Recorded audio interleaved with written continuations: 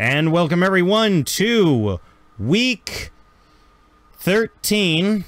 Yes, week 13 of Ashes to Ashes. That's right, week 12 just posted. How are y'all doing? Sweet. Good, Awesome. good. All right. Exciting point in the adventure. You guys have now in your possession. Well, actually, Raul's kind of working on it and working on updating it. It's going to take a while, but apparently you guys have a really old ancient ship. Not much is known about the data that you had. So we are going to continue forward to announcing our Tide Change winner from the Tides Change Facebook group. And that's Kier.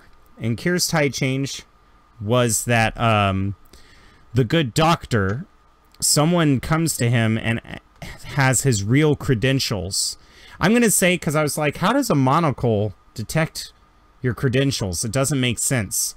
Well, I'm going to say that this isn't his first monocle that does that. He actually lost his first one, and they had his first one on their person. So he's like, oh shit. So we're going to go ahead and start with that. But before we do, I want to do the Destiny roll. I definitely want to get this out of the way just because I want to see how much my players are going to ruin my night and my fun. So the DM's pool should be 0, which it is. Great. Let me roll first. And then reset. There, I remember to reset. And then I will sync everybody up. There we go. Should say 1 dark, 0 light. Nice. Nice. Yes! Lucius, yeah, buddy. Yes! Oh! Oh!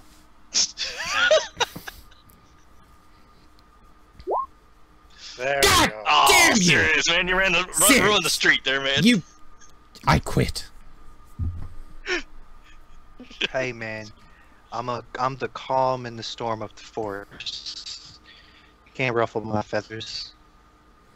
Oh, clearly whatever I did to fix my problems with Skype are not working. But that's okay. We're going to continue on. It froze So on the perfect look, brother. Can you hear me now? Say what? You guys are dicks. Alright, so I'm happy with this. It turns out I have 4 dark side and you guys have 2. Do you want your light side back? Because I can give it to you. Light side back. Yeah, the four dark side I have. If you want them to be light side, I can give them to you if you want. No, we don't need a title shift. That's okay. Throw back All to right, my fair boy enough. Chris. You pointed in the right direction. That was awesome. Trademark Slacker Z. Yeah, that has not been used yet. All right.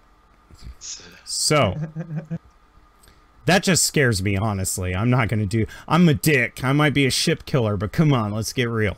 You're gonna have to edit that out, man. I put his shit on blast. That's my bad, brother. Oh no, I'm not editing that out. I'm gonna put it in slow motion, like this motherfucker over here. And then I'm gonna zoom in on Lucius's face, and it's gonna be like, all around me are familiar faces. All right. Oh gosh. So Oh man. the screen wipes. After the title sequence, the camera pans down to Coruscant, zooms in. Of course, it shows the cloud layer, all of the vehicles bustling about, and then goes in through the smuggler's shelf, which is being diligently repaired by pretty much every business whose lives were destroyed that day when that one crazy freighter drove through all the shops. And it also goes down further into the underlayer to reveal a street. And this particular street lamp is well known to us.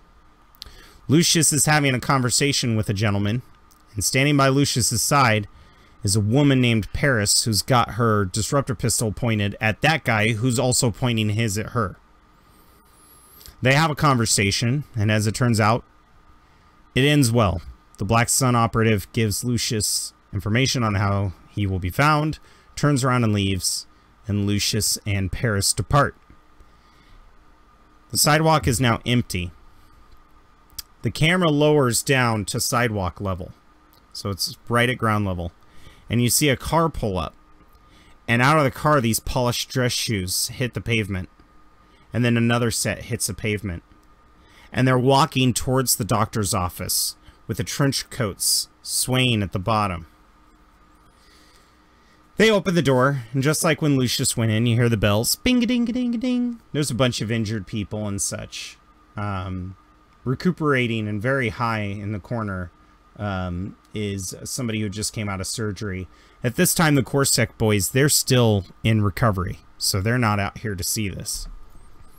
The two gentlemen wearing, they're kind of like sunglasses, step up to the receptionist and then raise their finger and hit a button.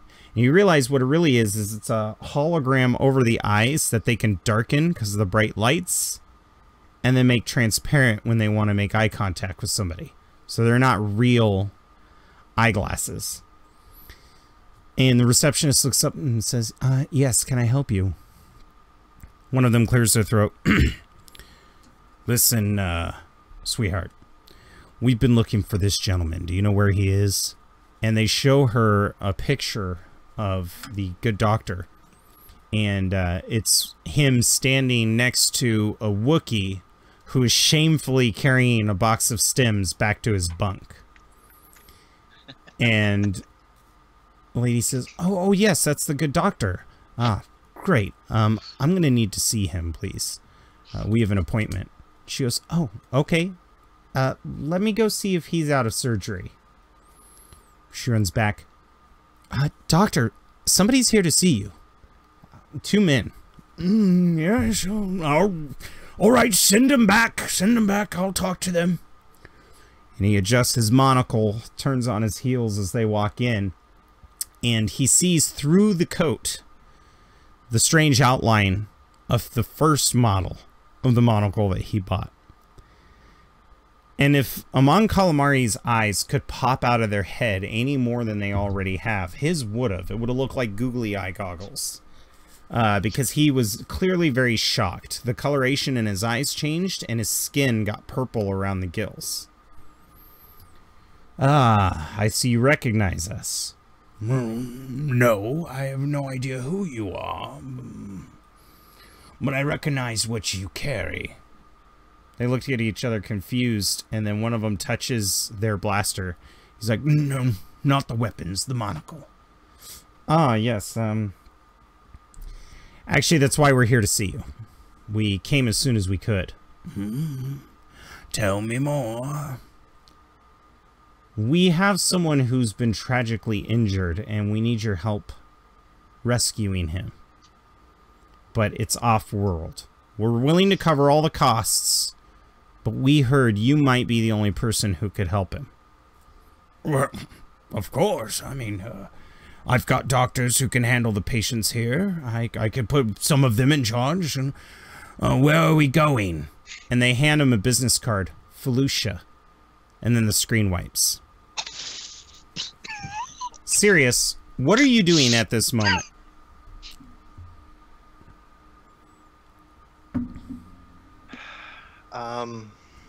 I'm preparing to leave my office on the Phoenix Rising. All right, so I imagine the scene almost like you're walking out of your house to go to work, and you're turning around and you're locking it. I know that's not exactly what you're doing, but you open the door to your office, and Grick looks exasperated, and he's been standing there waiting for you. And I kind of crook my head and I say, Grick, you know you can knock or just walk in if you wish. You know, it's not important. It's not important. It's things that are bothering me, but I'll live. I'll live. I'm going to put my hand on his shoulder and say, come. I have the time for you. Let us talk. I feel really stupid about even having a problem with this, honestly. And he walks in, and you notice that, and you didn't requisition this for him. This is something that he had on his person. He's got this really high-quality armband that's got the universal galactic symbol of a medical officer. It's not going to be a red cross, but it's going to be something, you know, the cross and the snakes for medical. It's going to be a lot like that. Worldwide known, galaxy-wide known. And it's made out of a durable leather. It's very clean. But around it, it has pockets for different tools. He's got a small little torch for cutting into, you know, scar tissue. He's got a small little scalpel, 3 slots for stim packs. He's armed and ready to go in case somebody gets hurt. Every time you see him, he looks more and more like a doctor. And now that you look at him, you realize he's also wearing a white sleeveless robe. Which is a very common practice for doctors out in outer space that are working on rigs, because you don't want to get your robe caught on any of the machinery. But he's wearing a very slim, very futuristic looking white robe. It's scalloped in the back. I don't know if you guys know what that means, but it looks like it's got a bunch of ridges that build a plated spine that goes down the back. The buttons are polished, and he's wearing polished boots. He's abandoned, it appears, everything that is Grick. Except when he motions to go in your office, you do notice he is still armed with his pistol. And I'll say, please have a seat, my friend. I know you're troubled, but you look well. What is it that's bothering you? Thank you immensely for all of the supplies that you gave me. I couldn't appreciate it more. But we have a need of stim packs. I think this crew needs an abundance of them. I had 10 set aside for emergencies, but that goddamn thing keeps undoing all of my organizational work. Then when I ask it why, it sits there and retorts that my organizational methods are not efficient in an emergency environment.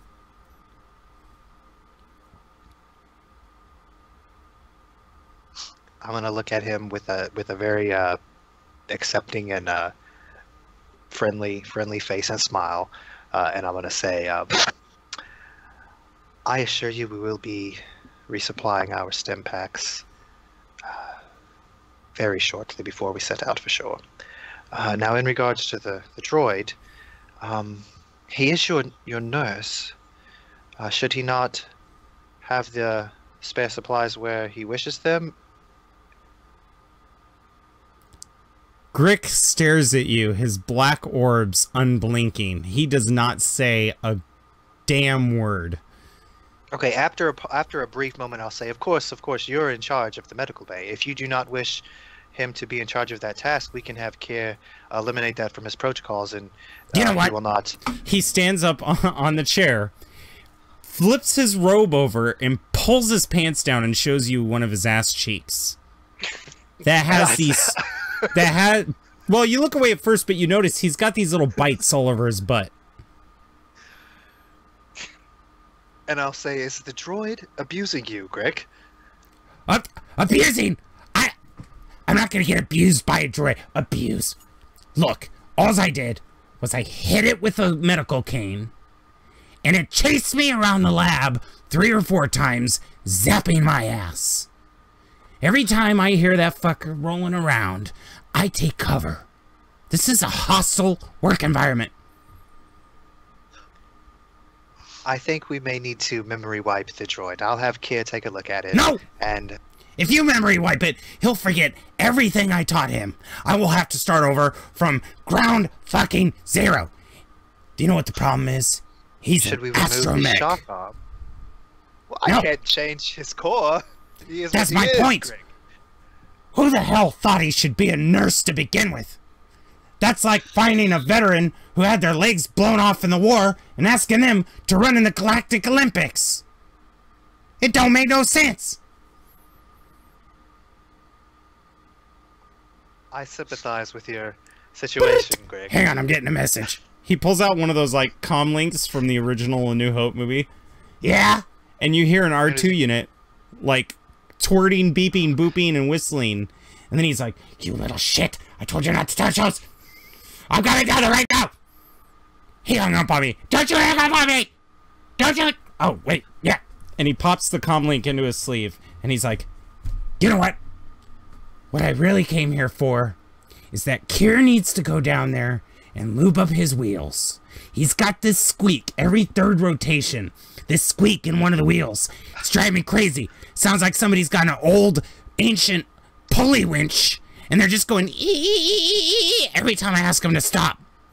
It's driving me nuts! he turns around and leaves your office. Thanks for the talk. Sirius, I feel much better. Stands! Good to see you, Greg. And as soon as he leaves, I'm just like, oh, at least he's not drinking anymore. Travis interrupts. That's probably because the R2 unit has hidden all of the alcohol in the medical bay. I do believe that is actually why Grick is upset. Oh, well, with the droid leaving marks on his ass like that, I suppose he needs a drink. I don't think Grick actually mentioned that the alcohol was for him. And Grick's point of view is that the alcohol is for the patients to clean infected wounds, and that the droid doesn't believe him.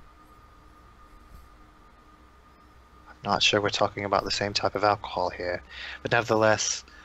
I have has there been seen any many messages? people still get drunk off of that alcohol, sir. I suppress a choke, because I don't even like regular alcohol. That sounds nasty. I say, well, there's no You do accounting notice for something, taste. by the way. Travis's voice sounds a little more fluid. Not so, hello, Sirius. I am glad you are Oh, aboard like the from ship. the repairs and everything? Yeah, like Raul was like, why'd they choose this voice, and gave him a different one. Oh, okay, okay. Well, that's fine. Wait, that has an implication. Does that mean we could change the voice to whatever we want? Yes. We'll discuss that later. Just put that on the list. You're like, hot female computer.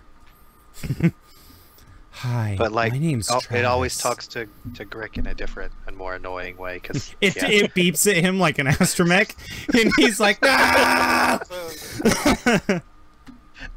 Oh, that poor bastard. And I was joking. We love Grick. I know.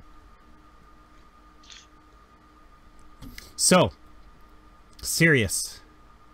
It's a brand new day. And on your desk is the yellow form that Raul gives to all the people when work is completed, that has the authentication numbers should you get pulled over or go to a hangar, that says this ship is space-worthy. So as I look at the paper, slide it across the desk and add it to where it's appropriately filed and put it away where it goes, I say to myself, well, perhaps we won't crash this one immediately into a planet and have to sneak our way off. At least hopefully we'll make it to 2 or 3 planets first.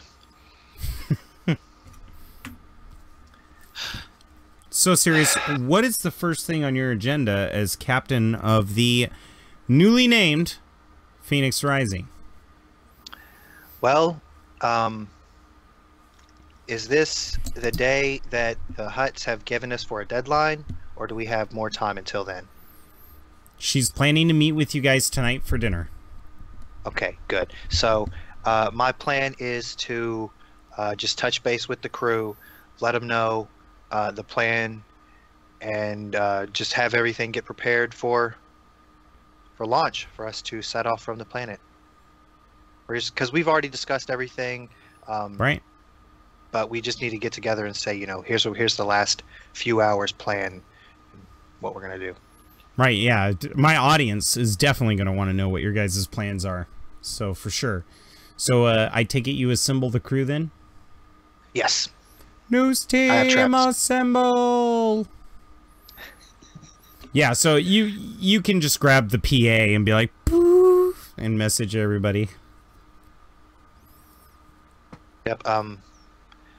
Crewmen, gather together in the docking bay. We shall begin our work. Kier's like, Kier calms up. Crewman? Hey, serious, you're gonna have to work on that. Click. Yeah, Dad, that's totally lame. Click. Dad. And then 65-year-old guy's telling the young guy, dude, you need to step the No, game up, no. man." A voice follows you. Sarah says, "Yeah, Dad, that's lame," as over the comms. I smile. So, And I head to the exit docking. Grod, place. where are you when you get this message? I think Grod's, he's in the hangar bay. He just picked up a blaster rifle. So he's probably just, you know, scoping it out, aiming it, you know, sighting everything in. Hey, Grod. Was it? Grod. It's Greg. What's up, Crick? That robot giving you trouble again? Yeah, you want to do some target practice like we used to? We used to set the bottles or the cans up on the crates. This is going to be a big can. Think you can do me the favor? How big a can? What are we talking, like astromech size? Yeah, it's got like, I don't know, 3 legs. Really annoying cylinder-shaped head that spins around. I tell you what, you get it set up. I gotta go meet with Sirius when we get In the back. docking bay, right? He looks around where you are. Oh, you're Oh, here. you called it. Oh, that's right. You did call it the docking bay. All right. After the meeting, we'll discuss it. He gets this look as if he just zoned out past you. And he's like, God, I don't think you understand what it's like to have the dead, soulless gaze of a droid stare at you, everything you do judging you, reminding you about everything. And then I'll just grab Rick by the shoulders, and I'll be like, "Buddy, if we can get you a medical droid, we'll get you a medical droid, okay?" No, Will you be I'll happy? learn to deal with this. he turns around and walks towards the medical bay and stops for a moment and turns. Did you know yesterday, while I was eating my sandwich, he reminded me that it was precisely 24 hours ago that I had diarrhea? He's tracking my bowel movements, Grod. Hey, just be happy somebody's tracking your bowel movements, buddy. Yeah, but I always imagine it'd be a hot Twi'lek. Maybe he has a brack, sexy horns. Well, we can't always get what we wish for, buddy. The ironic thing is, I've got the same wounds from that damn droid I did from all those women back there in Madam's. And he rubs his ass and just... Oh, wait. He stops and goes, Oh yeah, I'm supposed to be here for the meeting. Not used to being part of a group.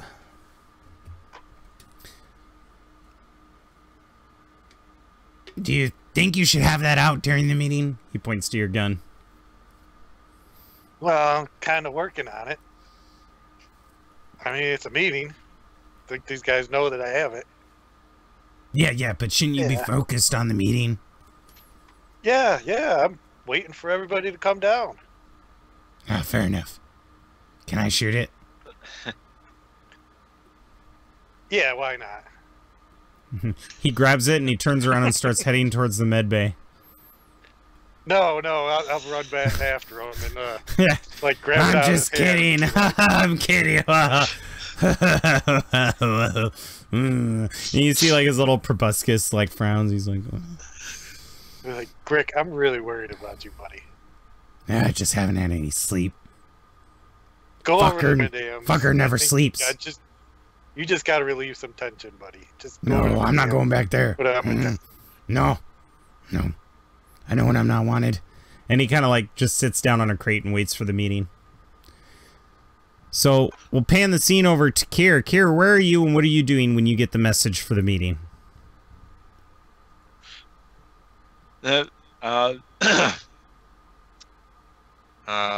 Yeah, Kieran's back in maintenance, just checking out the engineering and making sure that all the. We just recently had a new Raul installed a new and better hyperdrive into the system, so I'm double checking all the diagnostics and everything. when he hears Sirius come on, he just kind of like, oh boy. Okay. It's like he sets down his data pad. I think walks his way out. Once you walk out and you start heading into the hallway, Kyle Katarn swings around the corner. Hey, I heard you guys were gonna have a meeting. You mind if I crash it? I'm just kind of listen in. I gotta talk to Sirius afterwards.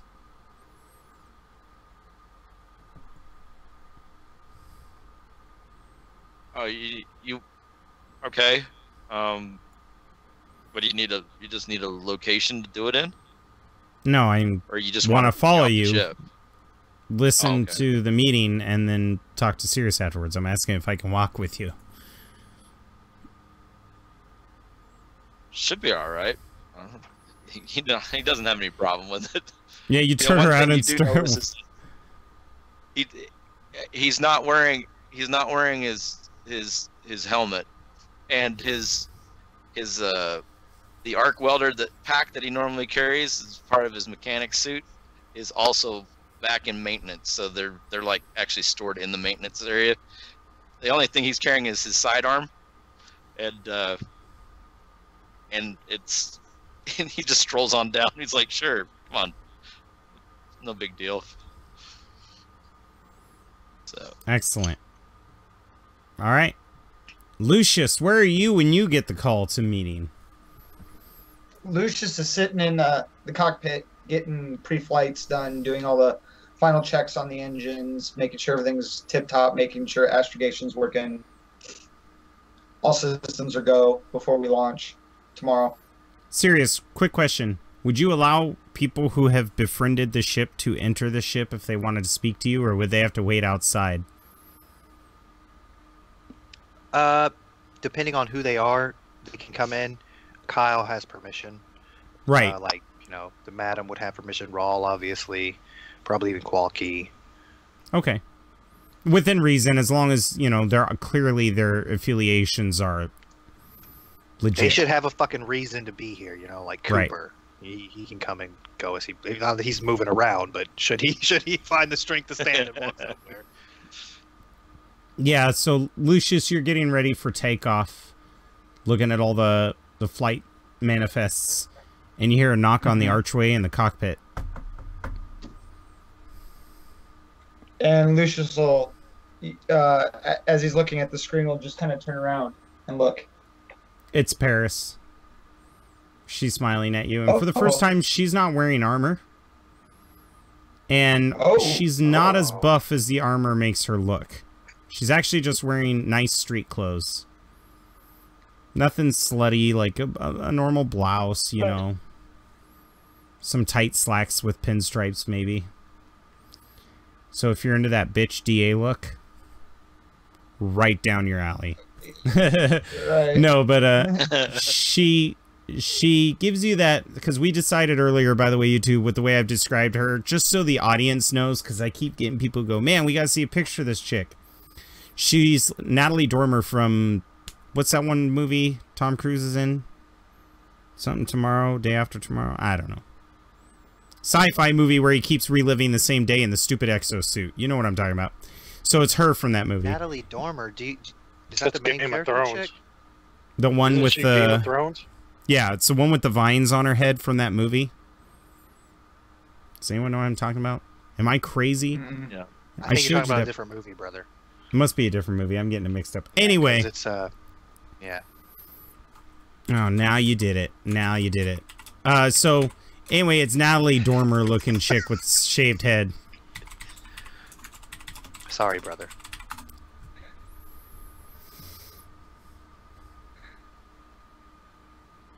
Oh, I'm an idiot. Yeah, it's a different chick in that movie. No, it's the same chick. It's just she did it for Mockingjay. How did I get my stupid freaking movie mixed up? That with sounds like that. that makes more sense. Someone from the Capitol would have that, yeah. Anyway. So, anyway, it's her from Mockingjay. I don't even fucking remember that movie. To be honest, yeah. But after the first one, I'm like, I was like, oh, it's another teen romance flick. Sorry, y'all got me So- talking about movies. I love movies. We got to get back on track. Now, yeah, she comes in and she smiles at you, and she gives that classical Dormer smile that she's so famous for. So, has he thought about it? Thought about what? And he's kind of like trying to remember real quick. Remember, I had asked if he required I could go with you guys. Oh, Sirius. Yeah. I don't think he's gotten back to me, but I'll ask him. I've got to go down there and have a meeting. So actually, you know what? Why don't you come along? You can talk to him himself. Sounds good. She turns around and kind of waits for you to stand up. She doesn't just presumptuously walks through your ship and leads you to the hangar bay. Right. And she reaches into her little side satchel that she has and pulls out a flask and hands it to you. This is the remainder of that glass that you left behind in the bar that night. Thought you might want it. Yeah. Thank you. They And were good he'll open times. it up, take a swig, hand it back to the flask back to him as he's twisting it, and then he'll say to Travis, She- Travis, can you she shut kind down of, all the systems for me? Oh, go ahead. She kind of waves her hand dismissively, like, and then goes, I don't want alcohol in the breath when I talk to him. I consider this a job opportunity. Oh, okay. And he'll put it in Travis, his jacket for now. Quirps, you know, my position on this ship is to man a station when someone is absent. I can operate the cockpit. It will leave me away from being able to do any other duties for you folks, but I can make sure that everything's running down the checklist just fine. Okay, Travis. Keep it as minimal as possible so you're not overloading yourself too much. But yeah, continue with the systems checkout if you wouldn't mind. Thank you. I am old, but I am not that old. I appreciate your concern, though. Now, Roger out of that. character, just so you guys know, you can still have a conversation with him, but if you wanted him to bring up a hologram or something, he won't be able to do that for you. Yeah, so, Sirius, you get there when you see Grod and Grick waiting. Oh, I'm sorry, Sirius. Did you want to go do anything on your way to the docking platform? Like, go get your daughter? Because your daughter's not going to go unless invited. Yeah, I would poke my head in wherever they might be. In case Ash is here as well. I don't want them to feel excluded, so I'll make sure that if they're on the ship, that they know that they're welcome to come as well. Yeah, there's like a diplomat's quarters on this ship. Like, none of you guys have claimed this room. It's like VIP. And What do you mean that isn't that my shit? We're no, playing. you have your own. You have a Oh, captain's okay. like Okay. you have a captain's cabin that is actually more of an apartment than a bedroom. Yeah, so you walk into the diplomat's office or guest room, and your daughter's there, but your wife isn't. And there's a duffel bag packed next to the bed. And I'll She say, appears to be watching the HoloNet. and I'll just poke my head in and I'll say, "Are you coming?" Oh, Dad! Oh, to the meeting? I didn't know I was invited. You came to the other meeting. You're part of the crew now. Come on. Dad, check this out. This is big. Go in and I'll look at it. It's a news report that the New Republic is proudly announcing that they've systematically destroyed an Imperial outpost on Tatooine. And I diplomatically and with all my discipline and everything hide my pre-knowledge about this, because this is all the stuff that's troubling Sirius in the back of his head, man. These machinations of these forces moving. You know, he's learned that there's the Star's End has returned to the galaxy and has returned to Tatooine without us. So that's troublesome. You know. She's that our actions could have caused this tragedy because we were the ones that originally went there in the ship, you know. She puts her hands on the glass that's kind of got the screen on it. She says, "No, Dad. That's the place I was taken to first before I went to Kessel. That's where that robot did most of the experiments on me."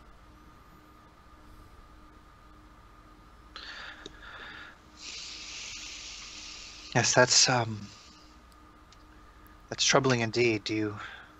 I know we've gone over what you can remember of Paradise, but is there other places you can remember being besides this facility or Kessel, Paradise itself? She shakes her head. "I was sent to Kessel as punishment because I wasn't doing what they wanted me to." And I'll pull her closer, you know, pull her up to my hip because I'm sure she's like sitting on the bed or whatever, and I'll pull her close and I'll say, "You don't have to worry about those dark times. Come, we have a meeting to attend." It kind of catches you off guard as you're consoling her. You realize that on her face is pure jubilation. She's happy. I'm going to resist the urge to read her mind and find the source of that jubilation, but I'm gonna. Do you want to foolishly as a father- resist, or do you want to? You're gonna abstain. Because if you're gonna resist, know I what can it make you is, I roll just a roll. I know what it is. I just don't want confirmation. She's jubilant that the people who tortured her fucking exploded. Right. That's some dark side shit. So I'm gonna fucking give her the father benefit of the doubt, and no, maybe she's not like sadistic and super happy these dudes are pissed off, and she's happy I'm like being nice to her and bringing her into the crew. Ignorance is bliss, right? Tell yourself whatever you got, When it's my Dad. little girl and she has freak shit in her brain implants, hey, cut me some slack, man. And she stands up and she says, "All right, well, let's go, Dad. They're going to be waiting for you." And I think when she stands up at full height, you start realizing that she's a grown-ass adult now. Yeah. Well, the way that Grod treats her already lets me know that because, you know, he's a grown-ass adult and he's creeped out by her like he's scared of her. Like, he's not scared of little kids, so he's a grown-ass man. Yeah. I don't know. Audience, you'll have to agree with me. I think it'd be creepier if she was 7 and she was like the ring girl. Like, I know dark Jedi moves. Like, if my 7-year-old was doing that shit, game over. You ain't going back.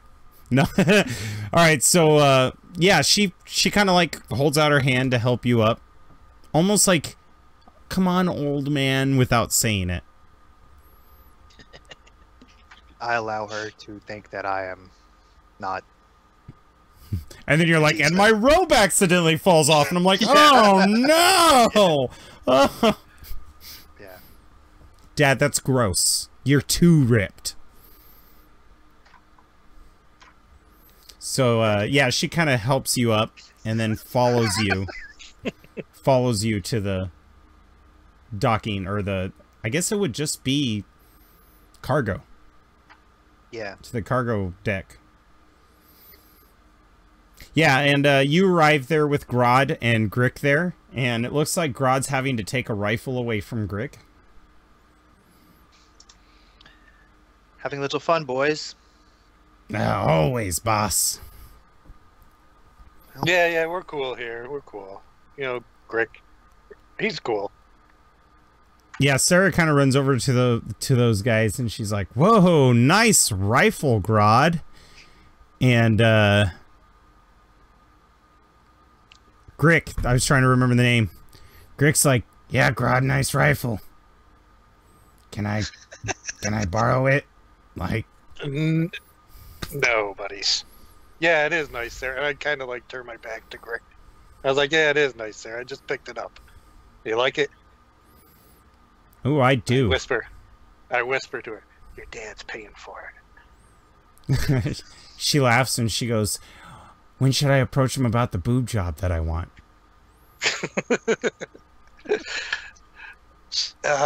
I'll tell you when the coast is clear. I don't think the time is clear. It's good right now. She laughs. It's a hearty laugh. And What do you think, Sirius, when you see her just walking up to the rest of the crew like, "Sup, guys, I'm part of the club now"? Because that's kind of what she's doing, like hiking up her belt, like, "What are you guys doing over here? That's cool, I've done that before. What are you doing?" Like, she's super mega interested now. At first, I was super worried because, you know, Grod has expressed concern in regards to Sarah. And, but when she started laughing, I couldn't help but be happy because, you know, that's just like a genuine, she was happy. That's my daughter, and she's happy. Like, that makes me happy. Do you think she's picked up on Grod being afraid of her? Like, has Grod done anything to avoid her, or do you think she's completely oblivious? I think she likes Grod too much to notice. Yeah, like she's oblivious. Yeah, I don't think Grad's done anything like specific except like move out of like the penthouse and just like not be around. Right. Because as far as she's concerned, right, her last memory of Grod before she left Paradise was, "That's Uncle Grod." You know what I mean? Like, that's my dad's boy, you know? Yeah. And Grod might be a little bit, you know, because she's been moping around for the last couple weeks, and all of a sudden, you know, she's happier. He'll notice it, but, you know, he'll play along with it more. Yeah, absolutely. And I think at this is the time that Kier and Kyle walk in. And Kyle catches your eye, Sirius, and he gives you this look like, "We need to talk." He might even just tell you, "I forgot you're Jedi. We need to talk." Like, And I'll I won't say anything. I'll just nod at him very slightly. You know, the barest of nod, but he would obviously notice. yeah, and he doesn't seem panicked at all. And he walks in and he goes, "Hey, Sarah. Well, how's it going, kiddo?" And she goes, "Hi, Kyle." She walks up and embraces him. And he says, "You getting along with everybody here?" And he kind of rubs her back like a father figure would. Not like, kind of like a, "Hey, kiddo, you loving that?" You know what I mean? And she seems to be responding pretty well to that kind of attention. And I think you're starting to realize more and more that it's almost as if she wasn't gone. The way that she's fitting in with everybody. I think you notice that she has your natural knack of diplomacy. She has this innate ability to befriend people. Fucking Twilix. There you go. And I couldn't agree more. Kier, you see Grod playing with the new rifle that you helped him clean up and get combat ready. It's like, you didn't let Grick mess around with that, did you? No. He looked at it. Yeah. Hey, got a question for you. At long range or even short range, would you say that the bolt from that blaster rifle is pretty powerful? It would suck at close range. All right, so I need to Do it in the cargo hangar. Thank you. And he turns around and walks away. What's that, like, Grick? Grick, if you're looking to do something to the astromech, come and talk to me. We'll fix it. No. Doesn't need fixed, it needs spaced. And You better be careful, as Grick, you're or I'll put a talking, flamethrower on that astromech. Kira, as you're talking to Grick, you kind of realize that off in the shadows, like you're talking to him, and over Grick's shoulder, you just see that the astromech has been in the cargo bay watching you guys converse. Not saying a damn thing. So, could I give this astromech a name? You could, but I think Grick's already named it. CR3P? CR33P? Creep? It's like it's sitting there in a sewer grate, like, whoa, as this red balloon's floating over. No, what name were you thinking, Kier? No, that's fine. It's all good. Call it it. That's fine. It. Oh no, it's not really it. It doesn't exist in the Star Wars universe. No, it's all good. I had there was a previous game I ran, and the name of the droid was Vixen, and it was VI7XN, and it was great because it had a ability to had a holo projector that it would project a like In this case, it was a Twi'lek, but it had this hollow projection that it would walk around with. So you kind of forget that there was a droid there because this hollow projection would be like superimposed over top of the droid. And yeah, I love that. That's awesome. All right, so he kind of sees your eyes wander, and Grick turns around. He's like, "Oh my god!" And it like startles him. He's like, you hear him say something under his breath that it's almost like it's just a response. He goes, "God, Petrie, you scared me. That fucker always does that."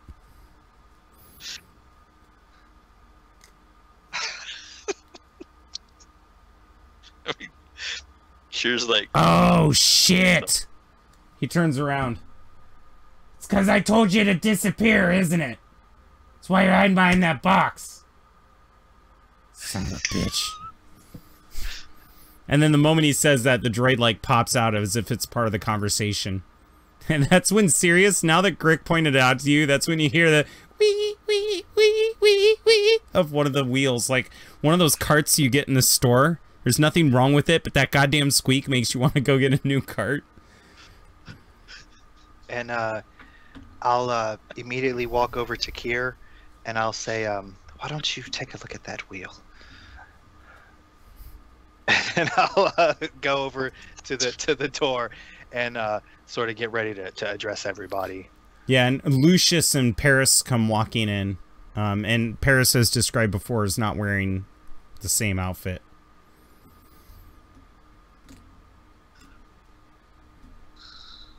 I'm moderately surprised to see Paris, but you know, she's a Valkyrie, so I guess that was an oversight on our part, because we do have Actually, suspicions about her loyalties. She snaps. But, she snaps a salute yeah. to you the moment she sees you, of course. you got to keep your friends close and your enemies closer, so to Would speak. we know what her position was in the Valkyries? She's the leader. She's number one. Yeah, She's number one, she's been yeah. training the Valkyries. She actually came up with the idea of the Valkyrie and has been recruiting other women that want to defend the innocent. Grod will noticeably cock the blaster rifle. And out of reflex, Grick goes, "Shit, Petrie, run!" And the droid's like, "Whoa!" and starts heading towards medical bay. He's like, That was Stand your chance, Grod. "That was your chance." Greg's trying to outdistance the droid. It's like, Calm down, Greg. It's fine. I'm just. I was trying to get him to a further distance for you because I know close range, those weapons don't work. So, Nobody's shooting that droid. Give it up, Greg. poodoo. Yeah, and Lucius, you're walking in. I think Lucius is a cool enough guy to know when he's getting that look from everybody in the room. Like that group of friends that hates your girlfriend. Everybody's had that happen in their lives. If they said they didn't, they're either lying or lucky. But that one girlfriend that all your friends hate, they're like, "Hey, Chris." "Oh, Charlene." Oh shit!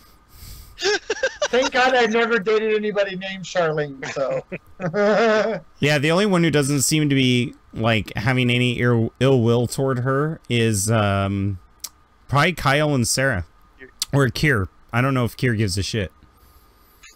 Yeah, no, so Kier's it looks known like her for a while. It's no big deal. It looks like it's just Grod and Sirius who are like, well, not Sirius. He's composing himself, but Grod. Yeah, I Grod's don't betray my He's emotions. composing Grod's himself. giving the evil eye. Grod's Like- cool. He's got his cool face. Yeah, you know, it's really cool when you cock a blaster rifle.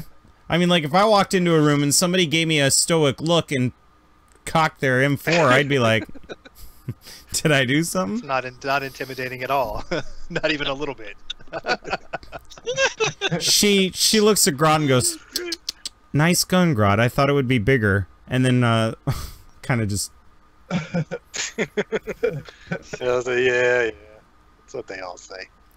All right, so Sirius, you said you're going to step up and start the meeting? Yeah, I'm gonna say And this is where we're going to go to our first break. It's that time. So the moment we get back from our break, Sirius is going to take off running from the word go. All right? Thank you all very much. If you liked what you saw, hit the like button or subscribe if you haven't already. Thanks to all my beautiful players, Chris, Archie, Thomas, and Nate. And we will see you in part 2. Bye-bye.